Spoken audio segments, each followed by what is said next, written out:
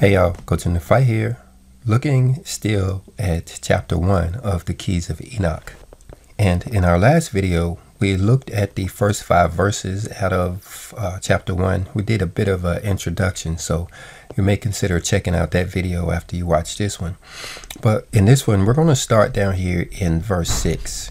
Now, what we're looking at is how that we live in a many and one universe. That's key number 1. Key number 2 says the creative mind as the center of this universe is known as Lord, King, or Redeemer. And then key number 3 is the creations which survive are the creations which desire that the species gather life and light into the image and similitude of the higher evolution, which is the living universe. So those are the keys. And like we said, we're down here in, I think what's could be called the explanation of the keys or the expoundation of the keys, if that's even a word. Anyway, we're going to start here in verse 6 and we're going to see how far we make it. Now, verse 6, it explains why the order of these 3 keys were set this way. It says that the scroll starts off with the open-ended cosmology rather than a closed-ended cosmology. Well, let me just read it. It says, for if it were to say in the first key, the creative mind as the center of this universe is known as Lord, King, and Redeemer, it would put all galaxies into a single universe. So you can imagine that if this were the first key, the first thing that we understood is that our Father, Creator, is at the center of our universe. Well, then we'll start to think that this is the only universe that is in existence. But then look at verse 7. It says, when man, starting off with his own 3-dimensional concept of God, would limit God to that universe. And this is exactly what we've done. We've limited our Father to this universe, which is actually scary in light of the fact that we live in a multi-universe. Because you think about it, if he is the God of this universe only, and we are start to think about other universes, should this God of this universe be concerned about the gods of the other universes? Or are there other gods on the other universes? So that's why it's important for him to order it in this way. Verse 8 is talking about how then we would start arguing the meaning of God or the definition of what God is. And here it is, you see, we're doing that. This is actually going on. And I believe this is because we've always been taught that this is the only universe. And so just what it says here is actually true, how we start to argue the meaning of God and what is God. Verse 9 goes on to define some of the other ways that we try to put our Father in a box. Like, for instance, the Christian theologians would call him Civitas Dei, or the city of God. I believe that's talking about Rome over there. And then we see other ways that we would put our Father in a box if he were the Father of this universe alone. But then you see right there, it says, and I quote, or is God beyond the nature of description, whereby Yahweh means that no man should begin to define what is beyond definition. And so we hear this, even have people saying that we're not supposed to pronounce the name of our Creator at all, or the name of our Father, hallowed be his name. And I used to believe that too, back when I thought that the commandment that says not to take the Lord's name in vain was actually talking about speaking his name. And turns out we learned in the Shepherd of Hermas that that's not what it means at all. To take the Lord's name in vain is to say, for instance, to say that you are a Christian. However, you don't follow the rules of Christ. You put a big Jesus piece on your chest as if you are a disciple, yet you don't obey none of the precepts in the Bible. That's what it means to take on his name in vain.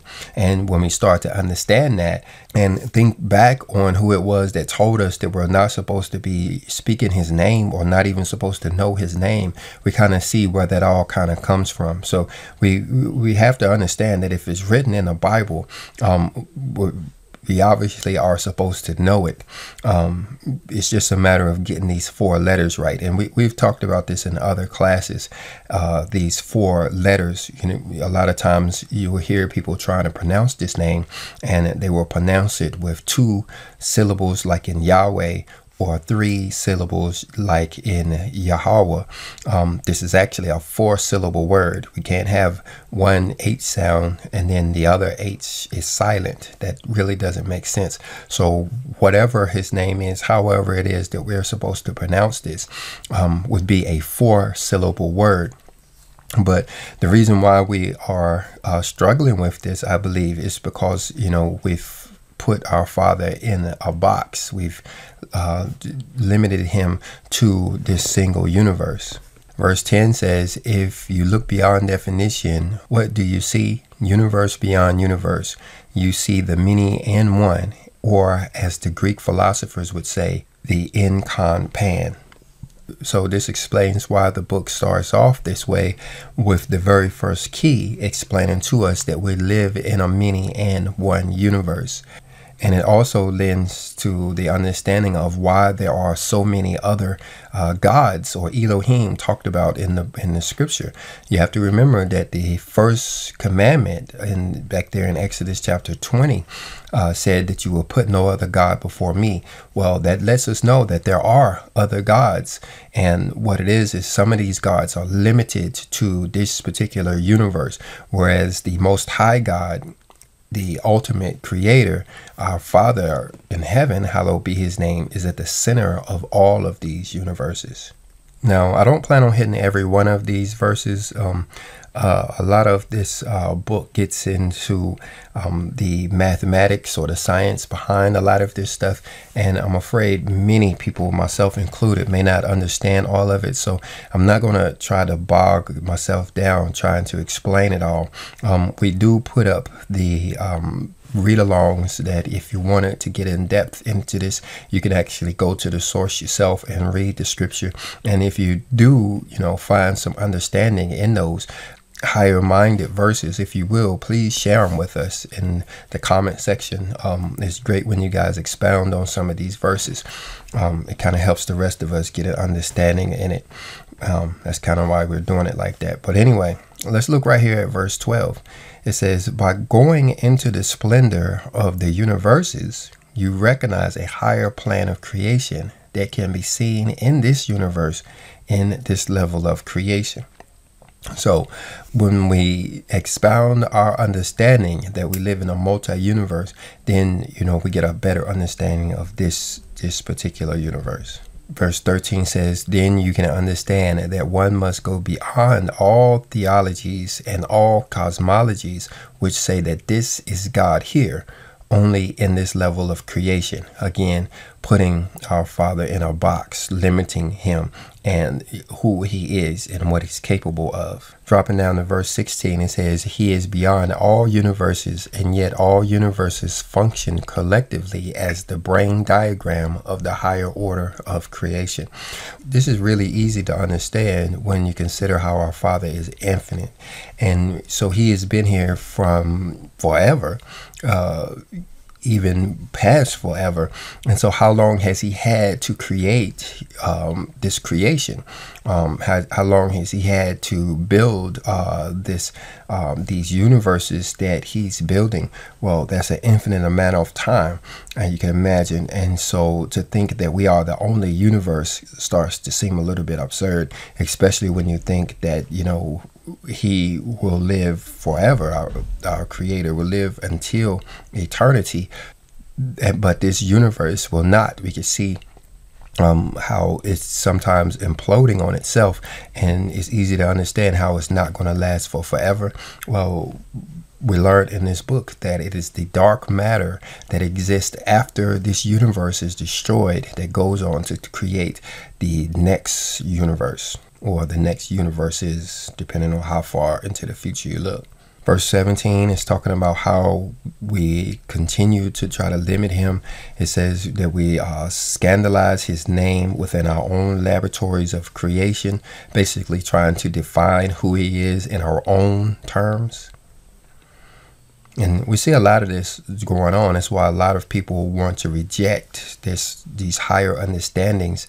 They've basically grasped their own understandings, doing their own studies. When they bother to turn off the TV for a minute and read some scripture, they gain a little bit of insight, but then they think that all they know is all there is to know. So then when they hear these higher level understandings, just like anything else that they don't understand, it tends to offend them, and so they start to get a little bit scandalous and doing like it says there in verse 17, start analyzing and scrutinizing him based on their own limited understanding. Verse 18 says, "Can this perceptual form of this planetary mind be so vain as to suppose that the universe does not exist beyond the scope of its own three-dimensional matter-energy body?" So, like we said, I guess I need to find another word, another phrase to say. We're putting our Father in a box around our three-dimensional understanding. Some even painting him as a picture of us. We assume that he looks like us, and so we paint our Father in a portrait as if he's a humanoid and looks just like us. That's pretty vain. Verse 19 says, "If the planetary mind cannot see the nature of God as the cosmos within the collective I am of its higher evolutionary body, how shall it determine its course through the heavens in order to behold and declare the true certain nature of life as recreated within the universe of living light?"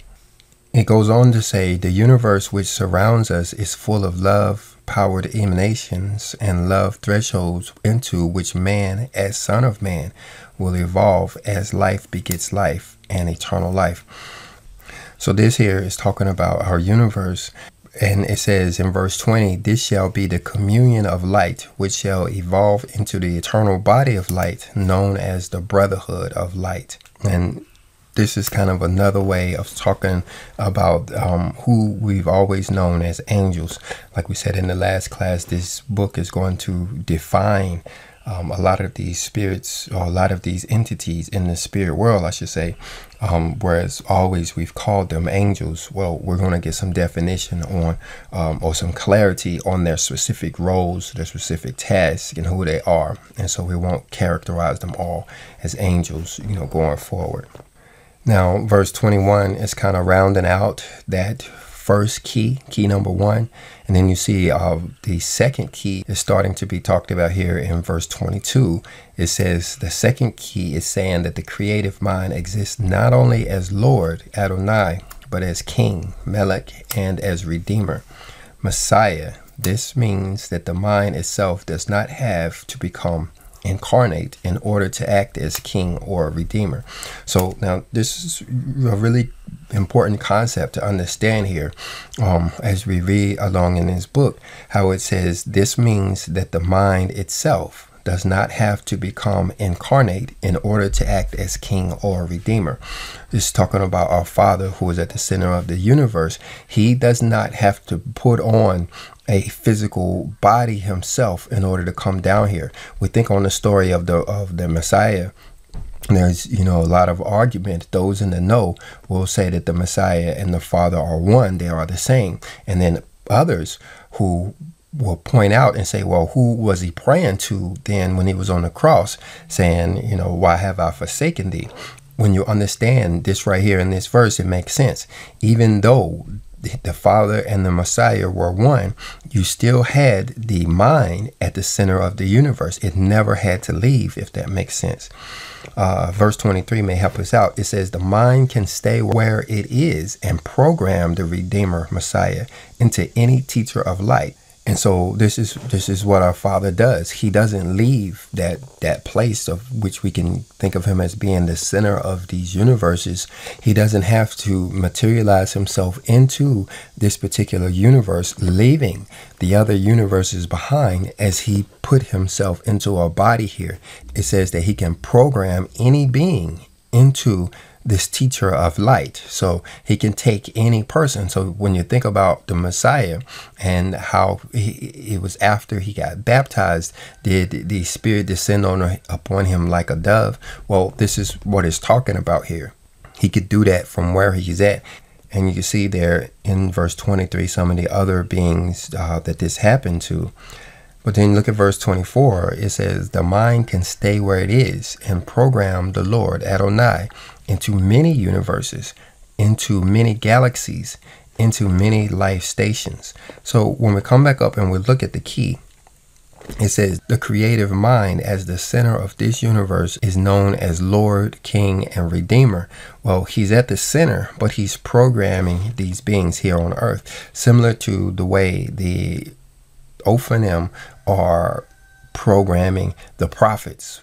You know, they're speaking through the prophets. Verse 25 speaks on these Ophanim. It says, King Melech is sovereign over all powers, principles, and galactic universes of the Ophanim, the Benai Elohim, and the Hiyos HaKodesh that are beyond our level of intelligence.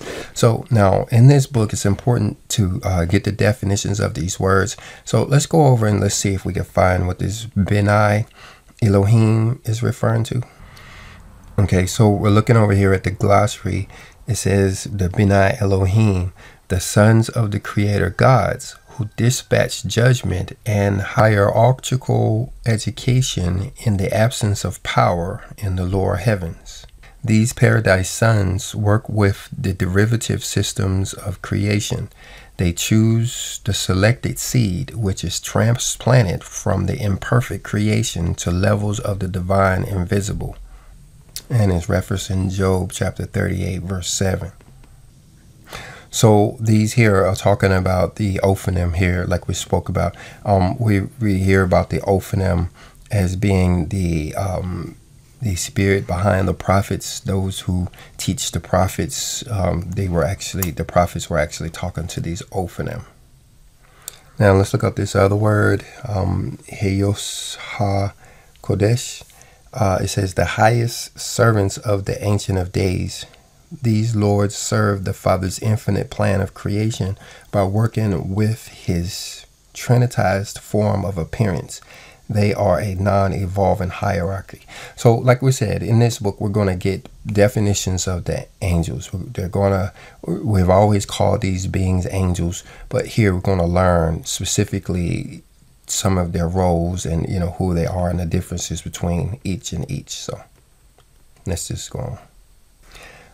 Like you see there in verse 26, it says the higher orders of intelligence understand that the Messiah is where the redemptive energies of the body of light are manifested. So this is the higher order of intelligences.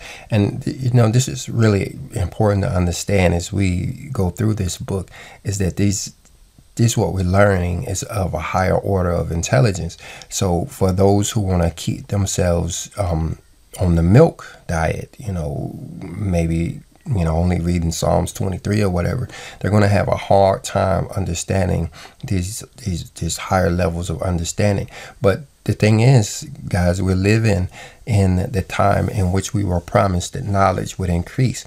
So if you have individuals that want to stay as milk babies, then to me, it doesn't seem really fair that they, you know, want to hold everybody else back. You know, it's like, you know, they settled in with a third grade education and offended by anybody who wants to go to graduate school. Well, that's not really fair.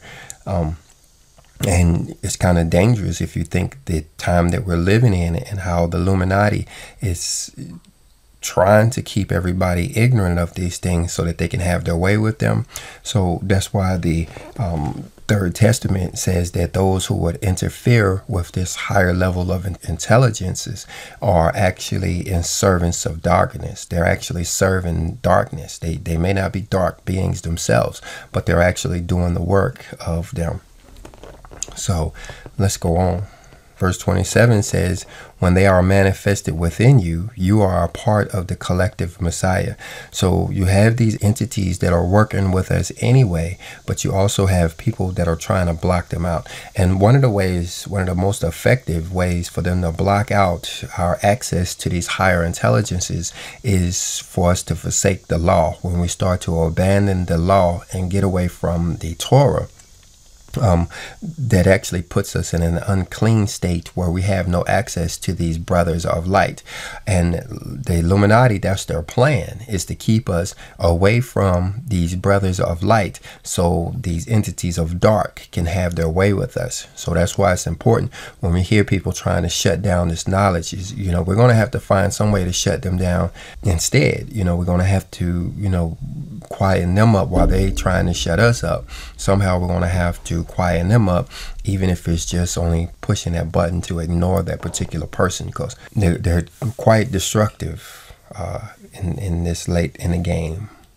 Verse 27 goes on to say the collective Messiah unifies not only the 144,000 ascended masters that this physical universe is familiar with, but all physical universes that interpenetrate this physical plane and those beyond all other frequencies of light. So these are the entities behind the 144,000, these Ophanim, these B'nai Elohim, the Hayos HaKadesh. And so this is why it's important not to get caught up in these words. It's so bad when, you know, some of these people get caught up in these words. Giving two examples. One was the pastor of my local church. When I gave her the Third Testament of the Bible, she could not make it past the first chapter of the Third Testament because of the word error, a three-letter word, E-R-A, error, which means times. She did not recognize that word, and so she essentially gave the book back, claiming that she didn't know what an error was. And so to her, the book was meaningless because she didn't understand that three-letter word. And then another example, I had a minister from Colorado somewhere who heard me say the word Abba in a video, and he called and blessed me out. How could I use this word Abba, even using profanity, as he, you know, how dare you use this word Abba, and not realizing that this word Abba is actually in the New Testament as well as the Old Testament. And so he actually embarrassed himself really, really bad, simply because he was unfamiliar with the word Abba. So when we hear these words and hear people speak on these words, we really need to be cautious, because they don't know what they're talking about, and we obviously don't know what we're talking about because we haven't studied on these words. But the thing about it, we have to realize where knowledge comes from. Satan is not even a real character, guys. He's not really real. It's not really a dude walking around creating all this havoc. This stuff is actually being created from ourselves. So if this is a entity within us that's causing us to do error, how can we attribute knowledge to him or wisdom to him, or say that he's created something or anything like that? No, we have to go back to the book of Proverbs and understand that all knowledge comes from our Father. All wisdom comes from our Father. It is just those people who are trying to trick us up that are using these words that we're unfamiliar with in order to do just that, to trick us up. But let's go on. Right there in verse 28, it says that it's important that we understand that our God is not of this three dimension. He's not limited to this universe. And then it has this word Adam Cadman in here. Let's look this one up. Only because we see this word used so many times. It says the Adam Cadman, it says the light manifestation of paradise sons and lords of light who have evolved or been created beyond body form as man knows it. The light body that has the ability to take on any form necessary to create and teach all manner of thinking creation, including superspecies creation, which exists as energy entities. The Adam Cadman is bestowed upon the light body, which becomes an extension of Yahweh. So hopefully you got more out of that definition than I did. Looking down here, and it says Adamic man, it says the exclusive manifestation of the Adam Cadman as a spiritual physical creation. So it's like this Adam Cadman is behind who we are, or something like that. Like I said, if you understand this, please put it down in the comment section. We see this term so many times in here. I think we're going to have to understand what this is, even though I'm having a bit of a hard time with it right now. I'm probably just overthinking it, so let's go on. Here's another term we can look up though. Ahaya Asher Ahaya. Well, it's defined it there. It says that I am, or the I shall be what I shall be, a constant evolving, a constant remaking of every order of creation. So you can see already that, we're going to get into some higher understandings here. Shame on those who would actually try to prevent us from understanding this. It kind of reminds me of school, where those who don't want to go on any higher try to prevent those who would. It says, if we are to participate in the ongoing biocosmic evolution of continuity and change within the creative continuum of the higher evolution, we must release ourselves from all vain endeavors in order to quicken the establishment of Yahweh is here. In other words, we have to stop putting him in a box. He says, this shall be the great and awe-inspiring Sabaoth of Adonai Tisbaoth, the Lord of armies. In verse 33 is saying, it is the created fulfillment of our destiny. It is why we have been endowed with our many bodies of relativity, and it is why there is a fulfillment of prophecy within our day.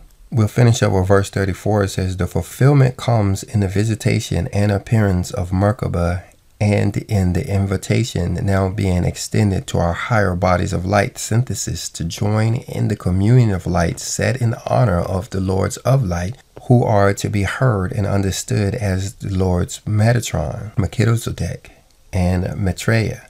This is the Feast of Lights. This is the brotherhood of eternal light. So you can imagine there's a lot going on here, and shame to say, but it's kind of like those that are lazy and don't want to spend their time trying to understand this, that are trying to convince the rest of us that we shouldn't. Thing about it, we're all going to have this Merkabah event. Let's look that up as the last thing we'll do, because there's plenty of people who are actually seeing this now. The glossary says, the Merkabah is divine light vehicle used by the masters to probe and reach the faithful in the many dimensions of the divine mind.